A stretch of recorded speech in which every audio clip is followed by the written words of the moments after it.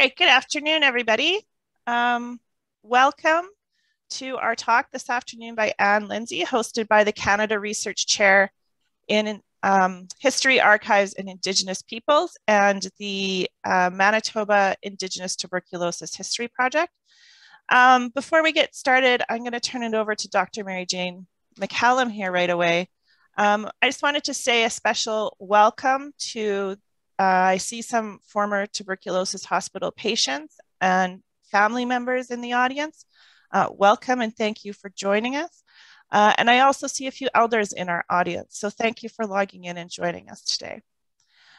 So I'm going to turn it over to Dr. Mary Jane McCallum to make some opening comments. And then Anne will do her talk and we'll have some time at the end for questions. Because our time is going to be a little limited for questions, I'm going to ask everybody to put your questions into the chat. And then Laura, our research assistant, and I will field the questions for the time that we have for questions at the end. So, Dr. McCallum, take it away. Good afternoon, everyone. Nin Deshinzi, Mary Jane Logan McCallum, Wakni Nonji Nalahi, Shokwiki in Winnipeg. I'm a Canada Research Chair in Indigenous People, History and Archives, and Professor of History at the University of Winnipeg. Today I'm in Treaty 1, Métis territory. I am located right across the mighty Red River from St. John's Anglican Church and Park. And I'm also very close to the Health Sciences Centre, which is a real junction for both the learning and practice of modern colonial medicine in our province and beyond.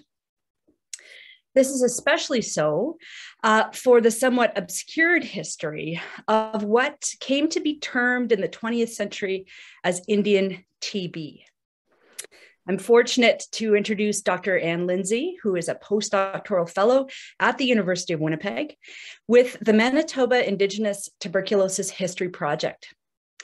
Dr. Lindsay is a settler scholar, an archivist, and a historian who has been for many years involved in identifying and honoring children buried in residential school cemeteries. Her accumulated knowledge is really unparalleled in Manitoba and Canada more broadly. To investigate this history, she's had to move between and patch together different sets of records of federal institutions, churches, individuals, local historical societies, and other organizations that have, until now, been treated separately by historians, if they've been the subject of a broader inquiry by historians about missing children at all. Following Anne's talk, if there's time, we'll have time for questions and discussion, and that will be chaired by Dr. Erin Millions, as she mentioned just earlier. So she is the research director of the Manitoba Indigenous Tuberculosis Project and a historian and researcher with 20 years of experience or more.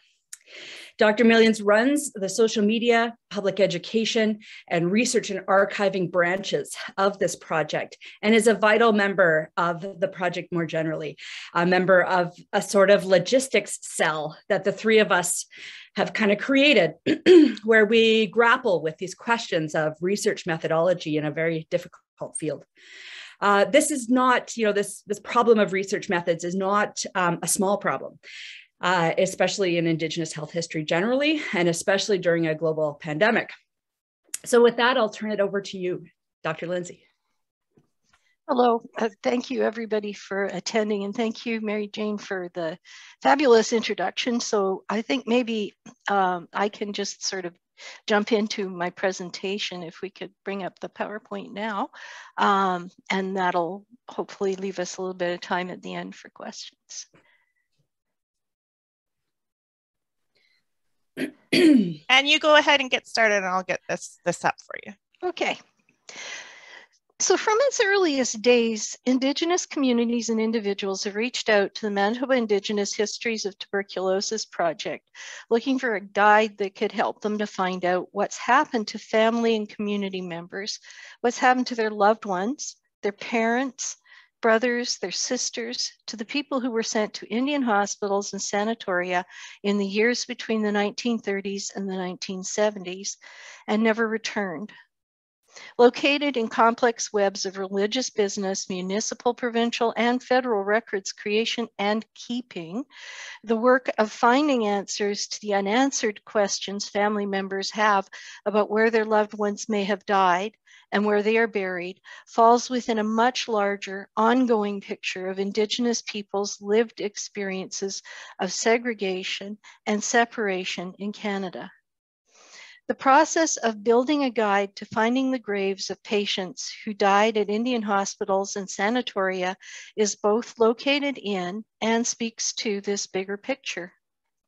In her 2016 book, Separate Beds, A History of Indian Hospitals in Canada, Maureen Lux explores the complex histories of Indian hospitals and sanatoria in the wider contexts of federal-provincial tensions over areas of responsibility, the emergence of public health insurance, and the use of medicalization and the racialization of Indigenous people.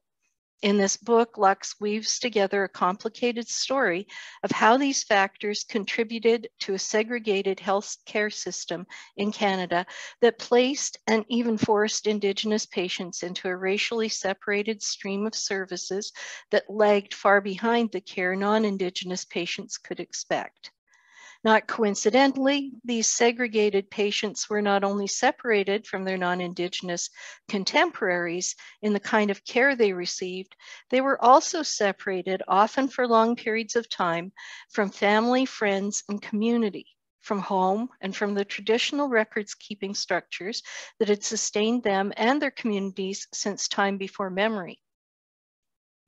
For many Indigenous people in Canada, segregated, separated, and substandard treatment has never been limited strictly to healthcare, nor has this separation and segregation ended with death. Today, Canadians are becoming increasingly aware of just how profoundly separate school desks, hospital beds, records keeping, and graves not only have been, but still are. In the spring of 2021, many Canadians were shocked by the news that over 200 unmarked graves had been identified near the Kamloops residential school. Disturbing accounts of ongoing and persistent issues in separate and profoundly unequal Indigenous education, funding, and concerns about child welfare service, stark reminders that Indigenous experiences of segregation and separation are, to quote William Faulkner, not even past. But if government policy and practices relating to Indigenous education, healthcare, records keeping, and burials have been and are both separating and separate, if their interventions disconnect families and communities, disrupting capacity as they run along segregated lines, separate from non-Indigenous systems, they were and are also deeply connected to and integrated with each other within the government systems that administer them. Even before the 1930s, First Nations and Inuit access to healthcare was controlled by Canada, often meted out frugally through its Indian agents and residential school principals. Beginning in the interwar years, as Canada began to develop a system of segregated Indian hospitals and sanatoria, adults arriving for treaty celebrations, the renewal of their relationship with the Crown, were more and more often met with TB surveys performed by provincial tuberculosis control entities on behalf of Canada. At the same time, Indigenous school children who fell ill were more and more often moved from segregated residential and day schools into segregated hospital beds, while children discharged from their segregated hospital beds could find themselves released into the segregated residential school system. The stories of the three little boys in this picture illustrate the webs of records and records keeping systems that family members face today when trying to trace the lives of their loved ones, looking for answers about what happened to those who never came home. The three little boys in this photograph, Eli Caribou, Albert Linklater, and Joseph Michel, were all students at the Guy Hill or Sturgeon Landing Residential School when they were diagnosed with tuberculosis. From the school, all three were eventually sent to the Denver Indian Hospital. Eli Caribou and Joseph Michel's names appear on the National Center for Truth and Reconciliation's memorial list of children who died at residential schools. This image, captioned Trois tuberculeux, or 3 tuberculosis patients, is from collections housed at the St. Boniface Historical Society. In this photograph, the 3 boys, Eli Caribou, Albert Linklater, and Joseph Michel, stand under a statue of the Virgin Mary, presumably at the Sturgeon Landing School. And go to the next slide, please. Erin, next slide.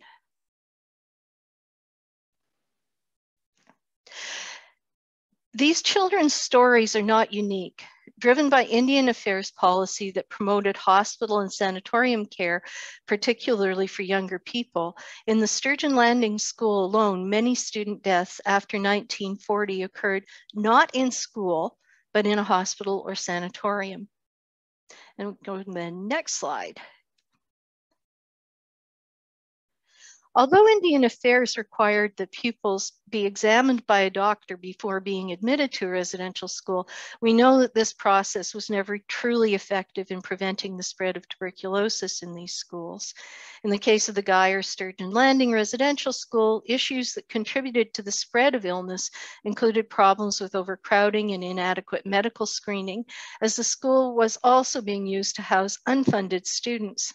Shortly before Eli Caribou was admitted, the principal was warned against admitting children who were not in treaty and who were therefore not only not grant-earning pupils, they were also not medically examined before moving into the school's dormitories and classrooms. And one of the reasons that we've looked fairly closely at the residential schools' names is that it's a way in for us to test the systems that we're developing for the guide that we're going to put out. And this is a problem that we run into, is that children who weren't funded in the schools are not going to show up in the records in the same kind of way. So we could go to the next slide. Even funded students were not always screened before arriving at the school. There are 30 new pupils in the school and only 2 or 3 had been examined on the reserves, wrote the Sturgeon Landing School's doctor in 1945 in a story that underlines the complex connections between schools and hospitals at the time. There were about a half a dozen doubtful cases, bracket chest, but as the clinic was expected to come from Cumberland the next week, I decided to leave them until its arrival. In the end, the chest clinic never arrived, and, wrote the doctor, 3 of these cases are now at Clearwater Lake Sanatorium. I expect to have at least 3 more before spring. Placing his confidence in the school's nurse, the doctor concluded that he did not think that this placed the other students at unnecessary risk, for as soon as symptoms develop, she will send them to the PA. New slide. Of the 3 boys in the photograph we've just been looking at, we know the most about Eli Caribou's short life because his death is documented in the federal government's Indian Affairs Schools Files Deaths of Pupils records. During the 1930s, residential schools were required to inquire into and document deaths at their facilities. Some of these records have survived in the RG10 Schools Files series held at Library and Archives Canada.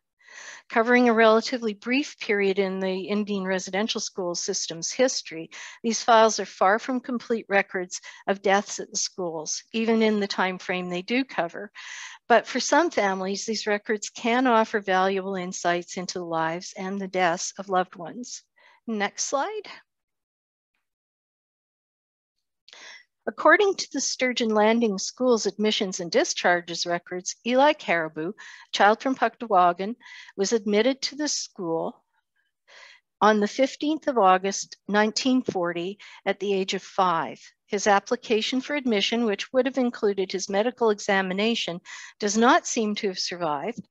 But because he was admitted as a grant-earning student, policy at the time required that he should have passed a medical examination before or soon after he was admitted. We'll go to the next slide. At the end of October 1942, the school's nurse realized that Eli was ill. So ill, in fact, that she put him to bed and provided what the school described as the usual care of TB cases out of SANS: better food, rest, fresh air, etc., cod liver oil, and cough mixture. The doctor arrived at the school on the 1st of December, and Eli was transferred to St. Anthony's Hospital at the PA by plane 2 days later. Residential school records suggest that up until this point, when the school's administration transferred children out for medical care, the Sturgeon Landing School usually sent them to the hospital at the PA. In the wake of the opening of the Diniver Indian Hospital, now operated by the Sanatorium Board of Manitoba on behalf of Canada, in 1940, Canada began to insist on placing Indigenous patients at Diniver on the other side of the province. For families looking for records about someone they know attended school near the PA, the rural municipality of St. Andrews might not be the first place they would look for records about a loved one. But Eli would not be the only student from Sturgeon Landing to make this trip. Next slide. Eli Caribou's trip across the province of Manitoba from his hospital bed at the PA to the Diniver Indian Hospital near Selkirk is consistent with the experiences of other residential schools experiences, including that of Amos Blackhawk, a student patient from Northwestern Ontario who Canada insisted on moving from the St. Boniface Sanatorium to Diniver around the same time, despite the strong objections of both St. Boniface Sanatorium officials, where he was being cared for, and Catholic Church authorities. And if you'd like to know a bit more about that, APTN has got some material on their website, a fairly in-depth sort of investigation. And then the next slide.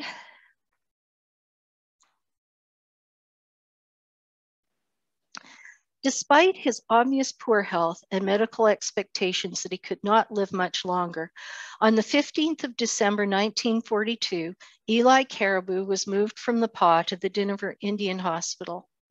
This child was admitted to Diniver Hospital on December the 15th, 1942, with widespread active pulmonary tuberculosis, the report into his death noted.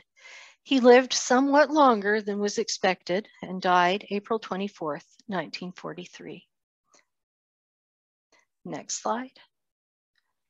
Consistent with other Catholic patients who died at the Diniver Indian Hospital, there's no indication that Eli Caribou was buried in the section of the Anglican St. Peter's Diniver Church reserved for hospital patients, nor have we been able to find a record of his being buried at the PA. Manitoba Vital Statistics holds a death registration record for Eli Caribou, albeit under the spelling Carabou, a difference that can cause issues when doing database searches. We've ordered this death registration from Manitoba Vital Statistics about 6 weeks ago, but it's likely the record is not going to arrive for some months. We're currently, we've been discussing this with the Archdiocese of Kuwait and La Paz, but they haven't been able to help us because the way that their records are set up, we would need to know which cemetery he's buried in. And what we're trying to do is figure out which cemetery he's buried in. So we're trying to work out how to get out of that loop.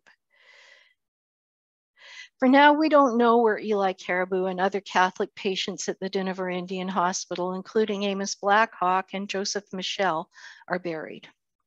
Next slide. Because of the unevenness of records keeping and existing gaps in many record sets, we know even less about Joseph Michel's experiences than we do about Eli Caribou's. If the school had made a report about Joseph Michel's death, it does not seem to have survived. His residential school record tells us that he was 7 years old and apparently in good health when he entered the Sturgeon Landing School in 1942. And then go to the next slide. So this is just an example of an application, a student's application, and it has the health information on the back there. And then the next slide.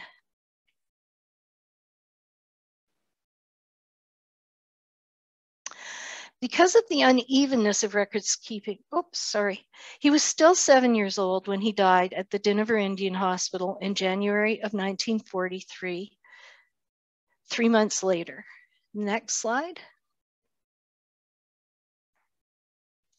As with Eli Caribou, Amos Blackhawk, and other Catholic patients who died at the Diniver Indian Hospital during the time it was operated by the Sanatorium Board of Manitoba, we don't know where Joseph Michel was buried. As with Eli Caribou, Joseph Michel's name is misspelled in the Manitoba Vital Statistics database, making it more difficult to call up if a researcher is not familiar with using these kinds of resources or if their internet access is limited. And then the next slide. Albert Linklater was 8 years old when he entered the Sturgeon Landing School in the summer of 1940. Like Eli Caribou and Joseph Michel, he was apparently well when he was admitted to the school. Like Caribou and Michel, Albert Linklater soon fell ill with tuberculosis at the school and was sent in 1941 to the Denver Indian Hospital. There he remained until 1945. And the next slide. But unlike Caribou and Michel, Albert Linklater did not die at Denver. Quarterly returns for the Sturgeon Landing School show that Linklater returned to the school on the 19th of April, 1945. Next slide. There he remained until 1947 when he was discharged on the 15th of August, the discharge form noting that he was of age, but also possibly that he died the next month on the 21st of September at home. No entry has been found for him in the Manitoba Vital Statistics database, nor for Leo Soto, who might be the child referred to as passing away. The note in the school discharge form is ambiguous. And I'm not sure if you've got people's heads on the right side, it may be difficult if you move that around a little bit because the notation is actually on the right side of this form. So the next slide. The stories of the lives and deaths of these three boys are not unique, nor are they the only patients whose deaths in Indian hospitals and sanatoria are documented in a wide range of documents spread over a number of quite different archives and records keeping systems. For patients, excuse me, for patients who entered Indian hospitals and sanatoria as adults, just as much as for those who were transferred there from schools as children, the bewildering range of places relevant records may be housed makes it difficult and sometimes even impossible for families to find information about the deaths and burials of loved ones. An article on the At the Forks website tells the story of one family who began searching for three of their daughters in the 1940s. It would take the persistence of 3 more generations before the 3 sisters' burial locations would be found, and that we found those only about 2 years ago. And then the next slide. Like education, Indigenous healthcare in Canada is at its core a federal responsibility, overseen and documented in federal records keeping systems unique to Indigenous people. The connections between and through the webs of bureaucracy that formed around and as a result of federal Indigenous tuberculosis and healthcare policy not only impact the families of former Indian hospital and sanatoria patients, whether those patients arrived as adults or as school children, they also complicate ongoing research into the final resting places of residential school students more generally. The same challenges that families faced in their personal quest for answers add to the burden of researchers working on residential schools, missing children, and cemeteries projects. And these webs of bureaucracy are not limited to federal government systems. While a federal responsibility, aspects of Indigenous healthcare could be performed by provincial and other organizations, religious entities, and by businesses. Because of this, when searching for information about their loved ones, families of Indigenous tuberculosis patients often find themselves moving between a bewildering array of different systems and different privacy regimes without the kinds of resources and supports that non-Indigenous researchers and genealogists enjoy. Next slide.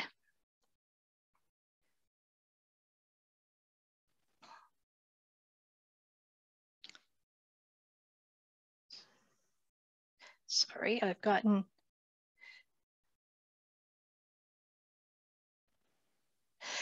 For many years, the most consistent and central system of registering the births, marriages, and deaths of Indigenous people who fell under the Indian Act was the annuity pay system. In 1951, the federal government created a national register of every person they considered to be entitled to status under the Indian Act, a register that continues to be maintained by the department. While these records can be helpful for identifying when and sometimes even where an individual died, they can be difficult to access, and the information that families members may receive from these registers can be vague. In Manitoba, Indian hospitals and some physicians appear to have begun to report deaths to Manitoba's Provincial Vital Statistics Agency beginning in about the 1930s, but vital statistics reporting from physicians, Indian agents, and schools during this period was, for the most part, unpredictable. During the 20th century, as federal and provincial records keeping systems began to intersect more often, and as Canada began to farm out health and particularly tuberculosis patient care to provincial entities, records relating to Indigenous patients of all ages were created and stored in a widening range of records management systems. In Manitoba, once Canada entered into an agreement with the Sanatorium Board of Manitoba to operate facilities at Brandon, Clearwater Lake, and Dinaver, patient records were created and are retained to varying degrees and under differing privacy and access regimes in both federal and provincial systems. Under operational agreements like the one in Manitoba, federal and provincial healthcare systems, provincial TB systems such as the Sanatorium Board in Manitoba, and other bodies each created and maintained their own streams of patient records, while the records created in these streams could be stored in a number of different and sometimes intersecting spaces. Next slide. The Sanatorium Board of Manitoba's agreement, beginning in the 1930s to operate a number of Indian hospitals and sanatoria in the province on behalf of the federal government, marked a significant change in vital statistics records keeping, and especially in deaths registrations in Manitoba, at least in terms of Indigenous deaths at these facilities. Perhaps because reporting deaths to Manitoba Vital Statistics was already standard operating procedure for the Sanatorium Board, or perhaps because the province saw vital statistics registrations as a revenue center. Patients who passed away at facilities operated by the Sanatorium Board are likely to have had their deaths registered with the province. This is often also the case with patients who were, for some reason, at a local hospital when they died. Under provincial legislation, vital statistics records of death are usually open 70 years after the death of the individual, which may be too early for some families. However, in some cases, family members might be able to request access to an individual's death record sooner than this. This can be an important resource for families searching for loved ones, especially if they're not certain where the person that they're looking for was when they died. In the next slide. As we've seen with the stories of Eli Caribou and Joseph Michel, it's not always easy to know where a patient may have passed away. If patients' records may have passed through and can reside in a range of places, patients themselves also moved physically from one facility to another, and sometimes from an Indian hospital or sanatorium to some other local or provincial hospital. In 1999, David Stewart, the son of D.A. Stewart, many years the superintendent of the Manitoba Sanatorium at Ninette, wrote a history of the sanatorium. In this book, Stewart wrote that in the early 1960s, almost without warning, about 100 Inuit patients were airlifted from a sanatorium at Hamilton, Ontario, where they had been discontented and fractious. When they got back to a more northern environment, they settled quickly and became model patients until they were ready to go home. Officially, these roughly 100 Inuit patients had been transferred from Hamilton to Clearwater Lake as part of a repurposing of the Hamilton facility. And the next slide. Indigenous patients could be moved between facilities for a variety of reasons, sometimes willingly and sometimes against their wishes. Reasons for transfers could include availability of medical resources, overcrowding, facility closings, and apparently as a form of discipline. Patients, too, could request to be transferred, sometimes out of loneliness, hoping to move to a hospital where they knew other patients, or at least could be near someone who spoke their language, sometimes out of frustration with the hospital or its staff. I've been in the hospitals before at Mountain Sanatorium, Clearwater, Lake Sanatorium, Brandon Sanatorium, and in Winnipeg, wrote an Inuit patient named Shu in 1961, suggesting how fluid location could be for patients once they entered the Indigenous healthcare stream. It's a lot better in St. Boniface Sanatorium than it is in Brandon, wrote another patient. It is even better in Mountain San, Hamilton, than it is in Brandon. Next slide. In Manitoba, families who know or believe that the person they're searching for was sent to a facility operated by the Sanatorium Board of Manitoba may be able to request hospital records or information from the board's tuberculosis registry by making an access to information request through the province. Through the advocacy of the Manitoba Indigenous Histories of Tuberculosis project, this process has become less onerous than it once was. At the same time, families may not always be aware that they have this option, and they may not find the answers they're looking for in the surviving records. If families know where a patient may have been buried, and especially if they know the faith community the patient, if they know the faith community the patient might have been associated with, they may also be able to access information through sacramental and cemetery records, some cases funeral home records. These records are diverse, as are the rules surrounding access to them, while contact information can be difficult to find or out of date. In some cases, it's simply not clear who holds the specific sacramental or burial records. We'll go to the next slide.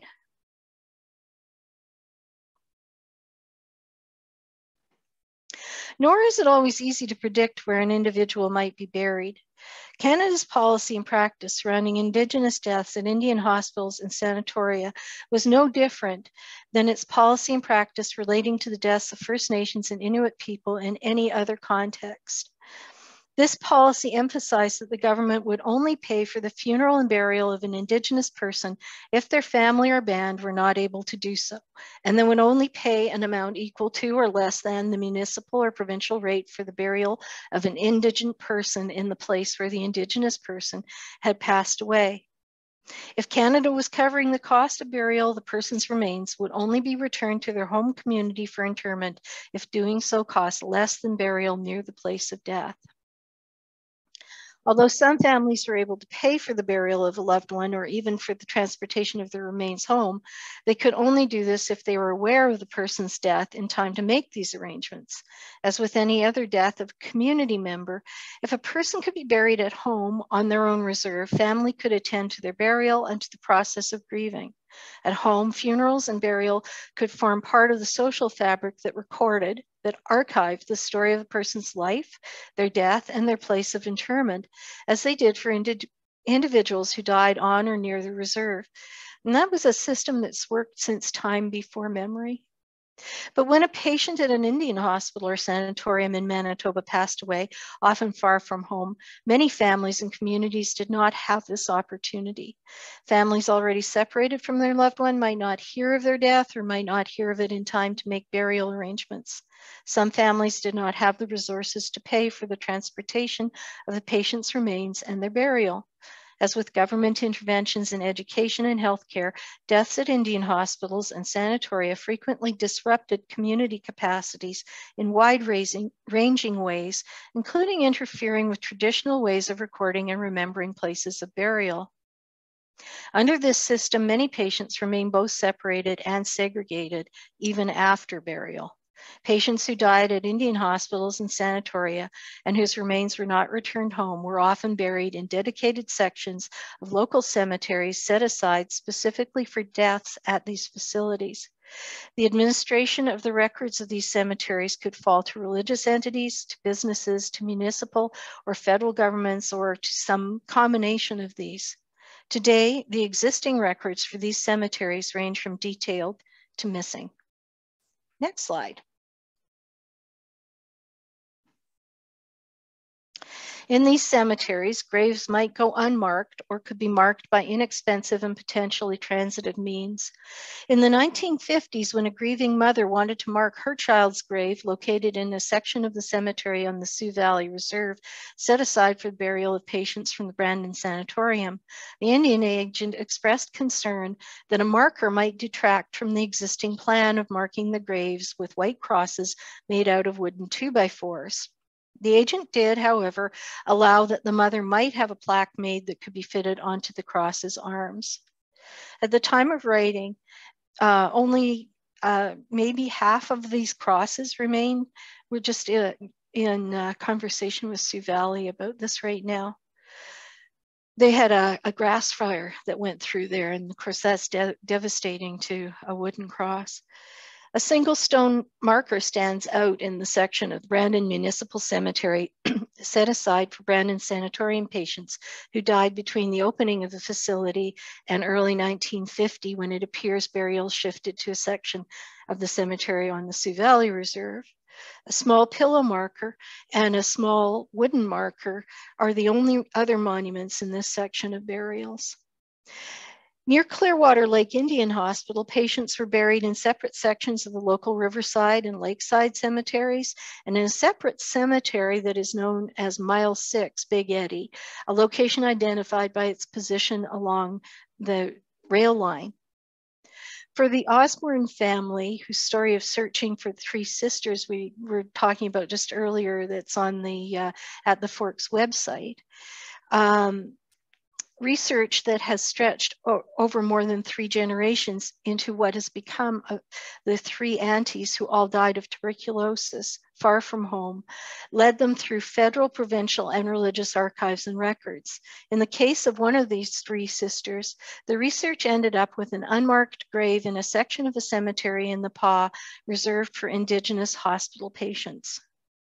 Anglican patients who died at the Dinaver Indian Hospital might be buried in a separate section of the cemetery at the nearby St. Peter's Dinaver Church, where today a single marker keeps watch. And while there's a plan for the Dinaver Cemetery, if there had been detailed plans for many of these cemeteries and cemetery sections, they can be difficult to locate. Next slide. Today, records management and records keeping systems perpetuate this history of separation and segregation.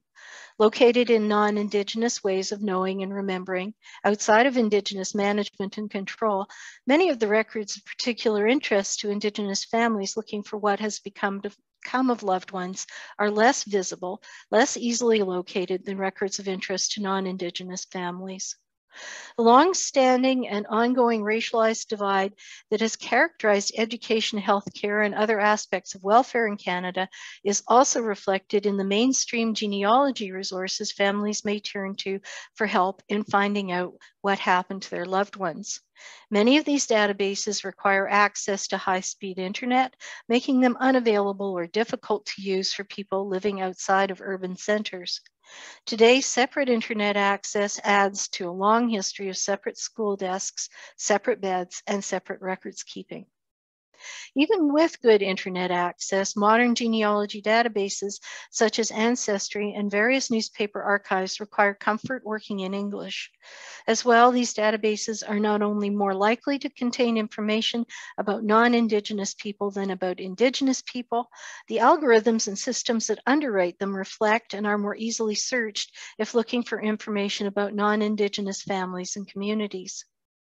Cemetery transcriptions and online resources such as Find a Grave usually depend heavily on existing and legible cemetery markers, something many Indigenous patient graves lack. Even now, Indigenous families and communities looking for closure, wanting to find out what happened to their loved ones, continue to face issues created by separation and segregation. Next slide.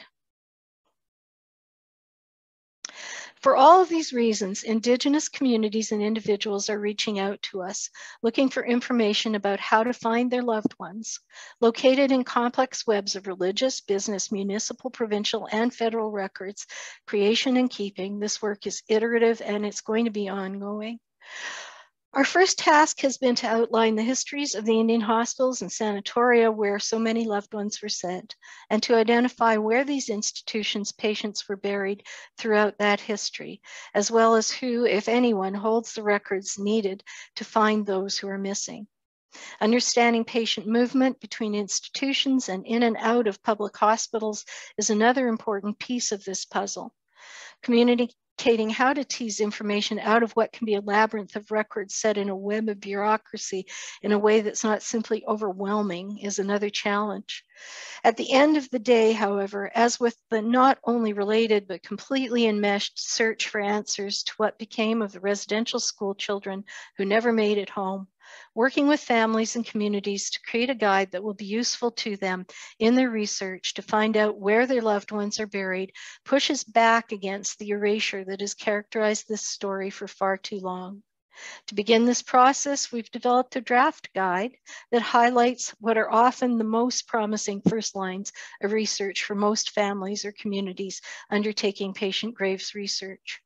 Breaking this information into general resources that may be helpful to any researchers, and particularly to people who are not certain where the person they are searching for may have been sent, and specific sections relating to particular hospitals, we're looking forward to mounting the guide on our new website and to updating the guide as we continue with our research and through feedback from users. And the next and last slide. Over time, we hope to be able to add to the information we have about probable burial sites and cemeteries for the various Indian hospitals and sanatoria, and when they were most likely to have been used for patient burials, as well as identifying new record sources and contacts. We also hope to be able to develop more in-depth guides for how to research when the usual research paths and resources do not offer any answers. At the same time, we're continuing to advocate for greater and more usable access to records for Indigenous families and communities across all sectors. In these ways, the Manitoba Indigenous Histories of Tuberculosis project hopes to enhance access to the knowledge of where family and community members who have passed away are buried, while supporting families and communities as they create and control their own ways of knowing and archiving this information. Thank you.